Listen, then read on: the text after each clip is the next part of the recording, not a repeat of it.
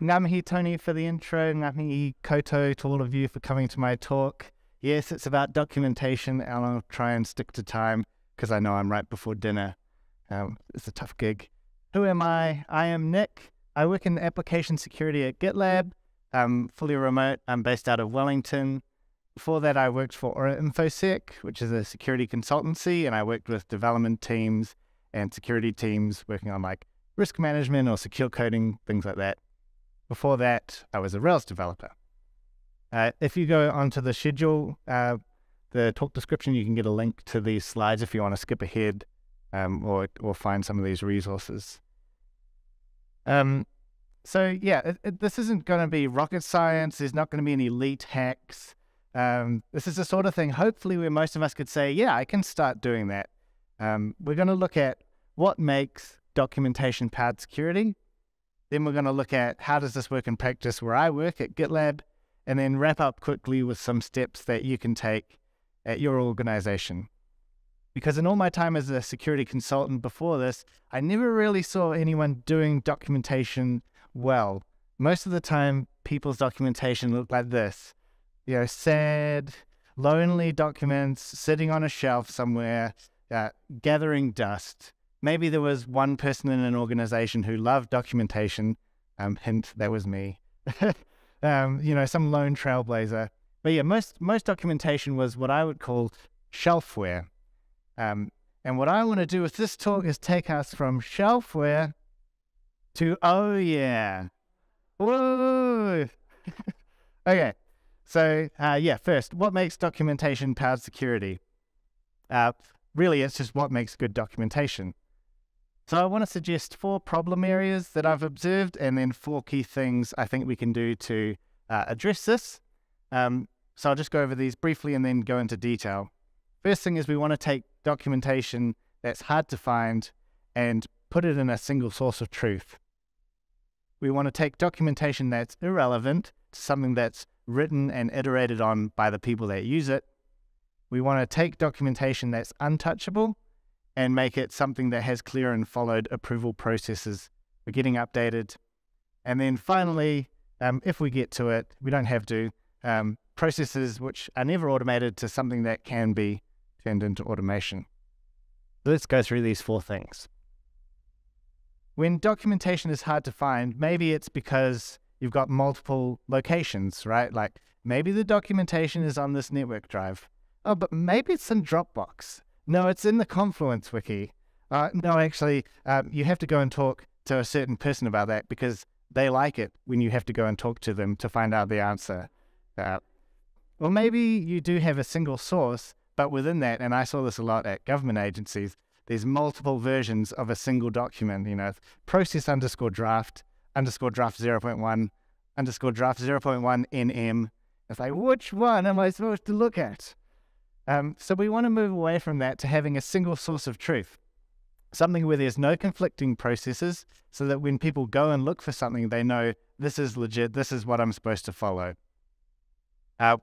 And we also want to have it so that it's always accessible. If it's in someone's head, you have to go to that person. If it's on a certain drive, maybe they need to log into their computer first and access, go through this weird rabbit hole to access it. Make it one place, make it accessible. To achieve this, though, it does require a culture shift, I guess, teaching the team to adopt this process, because if the team want to keep things in multiple locations or keep it in their heads, then we're going to end up with multiple sources of truth. The next thing is making sure that our documentation is not irrelevant. Sometimes this can happen because, say, the security team has a great idea about how security should work, and they force it on, say, the sales team or the marketing team. And because it's not written for them and by them, they're just going to say, oh, yes, thank you, security team, we'll definitely do this, and just put it on the shelf, and it's going to gather dust. It's been written by the wrong team. If the users write it or have a part in writing it, then it's going to answer the questions that they have in a way that they can understand, or a way that people like them can understand. It's not going to be some edict handed down from on high. And if those people can also update it when they need to, it's going to stay up to date. maybe it's got screenshots for a system that we don't use anymore. They need to be able to update it as and when it's needed.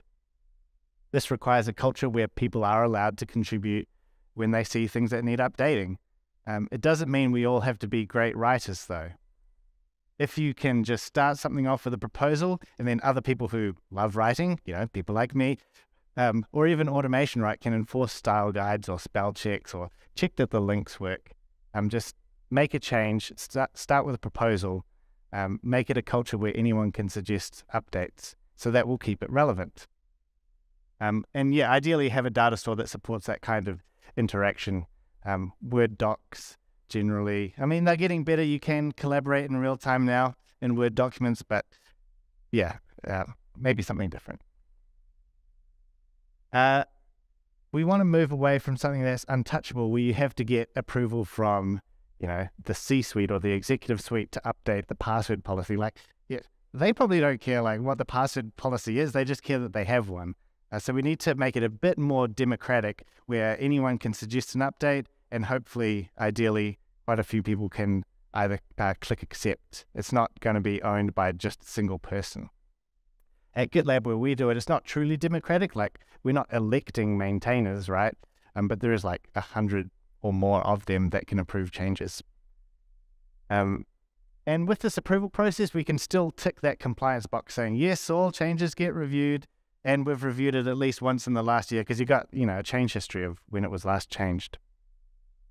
So to get this, we need a data store that can enforce those approvals if needed, and ideally also fit in those style guides and automated checks. And it does require the people who have the power to make those approvals to make thoughtful but fast decisions. If people are going to be a stick in the mud, oh yes, we welcome change, but then make you go through a laborious change control process, you're not actually achieving the intent of this clear and followed approval process, leading to regular updates. And then finally, if we can, moving from processes which are never automated to processes which can be automated. And the good thing about having this documentation that's written by the people using it and that it's been iterated on is what needs to be automated now. You've got this bullet point list of here's the process we follow, and you can give that to a developer and say, please, we spend an hour a day doing this. Can you help us? And then the tester can use that as their test criteria when your automation is being built. So in that way, you can reduce the verbosity of your documentation, make them redundant. But the key thing here is not to do it too soon. If you jump straight to automation before you've refined your processes and before they're well understood, you're going to waste a bit of money. So that's good documentation. How does this power security? Main one for me, especially when I started at GitLab, it removes the, oh no, what should I do? Hands up, how many people have felt this during a security incident in their company? It must be most of us, right? What do I do now? If I have a single source of truth, I know where to look for how to handle something. If I know that it's been regularly iterated on, I know that the team has kept it up to date and I can trust the process. And I know that it's gone through an approval process, so I'm not just, flying by the seat of my pants. So that's really good. That's the main thing. And as a new person to a team, the onboarding time was super quick and effective because I knew I could just check this documentation. We have the luxury of being a global team. So being able to hand over at 5 o'clock, there was an incident in August, a severity 1. I triaged it on the Thursday, worked on it on the Friday, and then at 5 o'clock, I followed the process for handover, closed my laptop, and went on holiday. And I knew, because everyone was using the same process as me, that I could do that. I could trust the team to follow the process. I wasn't that important. The process is the important thing. And like I was saying, it enables process improvement. And when a vendor comes along with some shiny tool saying, hey, buy this, you can see, will this fit into our processes? Will it actually save us time? Cost-benefit analysis. So how does this work in practice at GitLab? You can go and check right now. It's public. It's on the internet. It's Googleable. The source code is there as well. Our handbook is very large, though. Our handbook is so large that it even has a page to measure how many words and pages our handbook has. And, I was saying like regularly iterated on by the people that use it. I found this and it was out of date. So, well, I'll make a merge request to update it. So if it was printed, it would be 12,000 pages. And if you laid those pages out, it would stretch 3,000 kilometers, which is like from here in Ham Springs to Fiji. So that's a lot of content. And I'm very glad that Google has indexed it for us.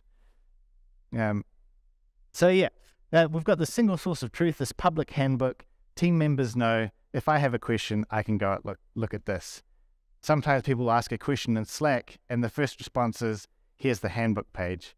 And we also have this culture of if it's not in the handbook, well, then we need to iterate on it. So then you get the answer, whatever it is, and you add it into the handbook. So the handbook is staying up to date. We have maintainers who review and approve changes before they get merged into the main branch. Once it's on the main branch, that's the single source of truth. We can trust it. And then we also, do have the luxury of, a whole bunch of developers that can automate things for us when that would be more efficient. Let's take a look at 2 examples. First is going to be my team, the application security team's HackerOne triage process. And then we'll quickly look at the security incident response team, the CERT team's triage process. So just remember, these are public. You don't need to try and read the slide. But basically, it's a bullet point list of what to do, down the bottom. I love bullet points. It also has owners. So we have a thing called code owners. It says who owns this section of the documentation. It doesn't have to be approved by those 2 people. It can be approved by any maintainer. But this is like, who's responsible for making sure it stays up to date. And very prominently, it has these links to either view the source or make a contribution by opening the source code to it. And again, this is publicly searchable. It's all written in Markdown, stored in Git. It's like a static website. You don't necessarily have to do it that way, but that's how we do it, and it works for us. There's like 2 areas that we've automated. So when a vulnerability gets reported through HackerOne, we need to figure out, how urgently should we deal with this? And there used to be a big list of bullet points on how to calculate a CVSS score, which is the standardized way of communicating the severity of vulnerabilities. So this got laborious, and we were like, well, let's just make a little web app, which we have now, and you can click on it, and it says, like, here's the severity, here's how much bug bounty to pay, and it gives you, you can click on it and get the Markdown link, and it's great. And that meant we could make our documentation redundant. We just deleted a whole section of docs and say, click here for this calculator. Similarly, when we want to move an issue from HackerOne where it was reported into GitLab issues so that the team can work on it, we used to have a big section of the documentation with a whole bunch of bullet points. You have to create the issue. You have to create a CVE. You have to create or start the discussion around how much bounty to pay. And we turn that into a Slack bot. So you just type H1 import, put the ID, and it does all that for you. In practice, here's what it looks like. Oh, I guess going back, it is regularly iterated on. That's you see my face a lot because I love docs. So this is an RCE. This is public now, so you can Google GitLab RCE and it'll be one of them, is this one. So this was in August, the one that I went on holiday after working on. The bot has imported it for us. It assigns the right labels, so it was an S1. Because it's an S1, it knows what our SLAs are, so the team says, the due date is August 26th. And then I forgot to follow part of the process because I'm human and I was dealing with an S1 and I was mildly panicked. But because the process is public, other team members know what it should be. And so another team member thought, oh, you haven't actually, mentioned the people who are responsible for this area of code. And so Corey did it for me. And that was like a great example of how making your documentation accessible to people outside your team can help you follow your processes better and increase security within the organization. That was really cool. And anyway, we fixed it, released a critical patch, and then we also have a policy of making our issues public. So there was a bot that came along 30 days post-patch and said, hey, Nick, you should follow the process for making this public. And I said, thank you, bot, and I made it public. So that's kind of an example of how we've followed the process and also used automation to make it easier. So yeah, the AppSec team are following a process that we trust because we know each other are working on it, keeping it up to date. We know that we're doing it consistently and repeated. And it means if we do like a root cause analysis or a retrospective and find somewhere where we could have improved the process, we have one place to go and do that. It's great. Another really cool thing is that people participating in our bug bounty program know what to expect from us, because it can feel a bit like chucking your vulnerability disclosure into a black box and hoping you get some money out the other side. For researchers that work with us, they can see the whole process end to end. They can also go and look at past reports, which are now public, and see us living out this process. GitLab teams also understand where those due dates are coming from. Effectively, we're just hoisting these things on it and saying, hey, this is really important and you need to fix it now, even though you want to work on features, which it's not always popular, right? But because the process is there and they can understand it and read it, they can, self-answer these questions about why it's important. Do we have time? No, we'll skip this. Okay, cert have a page. It's a controlled document. It's written for cert and for compliance people. But most people use the things like, what do I do if I get a text from Sid, our CEO? Or what do I do if I get an email saying I've won a gift card? And basically, we didn't want them to read the handbook, so we created, and this is a luxury again, I know, we created a Slack bot called /security, and you just fill it out, and it, it'll create the right severity for you and ping the security response engineer on call if needed. But yeah, I'll just skip this for time. But what it does do is, because there's a place that anyone in our organization can go to when they are like, security, what do I do? It's 24/7, it's public. They can get it on their phone. They can get it on their non-work laptop. If they lose their laptop while they're traveling, they can go to a library and find what am I supposed to do again? Oh yeah, email panic@gitlab.com. So 24/7, wherever they are, it's fully public. And yeah, they can have confidence and clarity that the process is right because it's been iterated on regularly. We know that it's achieving our compliance objectives because we can see who's editing it. We can see that it's been edited at least once per annual or whatever. And turning it into automation to make it more accessible or efficient. So we'll wrap up with some steps you can take. Basically, look at the stuff on the right and decide, are you ready for it? Some organizations I know will have reason to segregate information, to separate information so that certain teams can't see how things work. I mean, this is true even at GitLab, but I don't have time to get into it, like our anti-abuse team. We don't really want to say publicly how that works because then people would abuse our platform. Anyway, so some environments might not have a single source of truth. They might require multiple. Some places might require only certain people can work on documentation. Or they might require a single person to approve it. So have a look at this, the right-hand column, and think, is this possible within the organization? Maybe if it's not within the organization, think a bit, closer to home. Can you do it within your team? So maybe some first steps that you could take are to find and reuse, ideally, if there's one already, a single source of truth that anyone can access. If you create another one, you're probably just adding a fifth source of truth, right, to a list of 4 already. So yeah, ideally find and reuse one if you can. But as long as your team know, we're going to try and commit to the single source, and then start with something your team does often. Don't do black swan events like ransomware or people losing their laptops or an insider threat. Yes, those are things to worry about, but hopefully they only happen once, not once a week, right? So maybe things like, can I install this browser extension? How do I use a password manager? What even is a good password? What do I do if I get a phishing email? These are the kind of questions security teams get asked a lot and things that people will use a lot. And so are more likely to keep up to date and keep it from going stale. yeah, start building that culture of small iterations. And then from that, show other teams, look, it's working for us and security is so cool now. And maybe other teams will start adopting this single source of truth as well.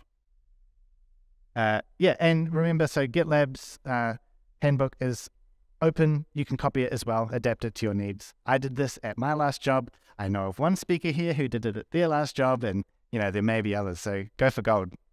It's all there for you. Yeah, so that's that. If you're successful, you should hopefully take your documentation from shelfware to, oh yeah, thank you.